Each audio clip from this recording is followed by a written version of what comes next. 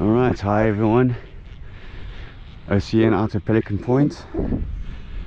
It's a bit of a fresh cold morning. Tony's approaching.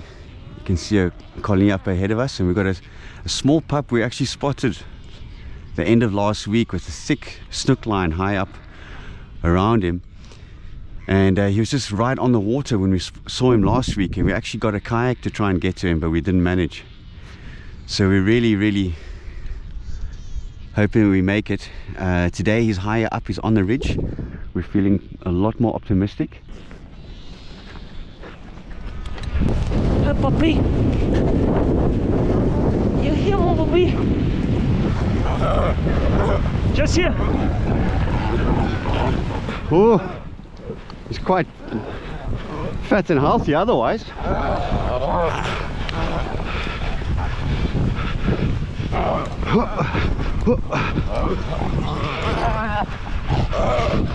I'm afraid so, bud.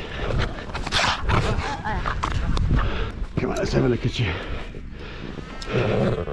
Ooh, Monday morning grumbles, huh? Oh.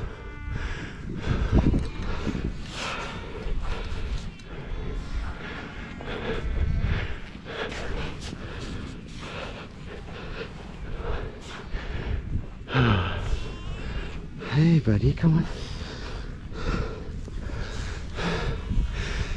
So your friends come to see, huh?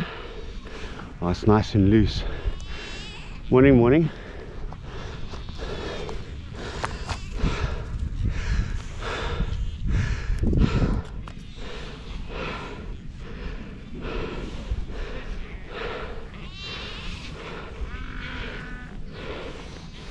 Oh, it's a bit tight there. I'm just seem pretty loose. Might be another strand.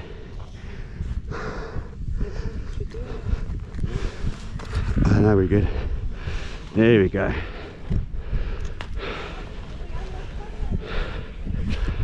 All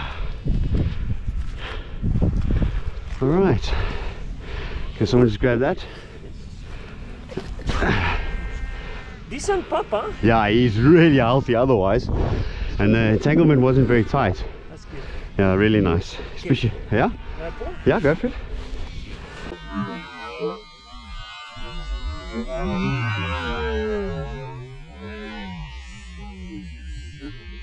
Big healthy boy, eh? Look at him go. That's going to be a good specimen, huh? Yeah, so old nemesis, really old snook line. And when you get these older, darker bits, you don't know if it's from the current entanglement, or it could have even been from one before. So something like this can ruin several animals' lives easily.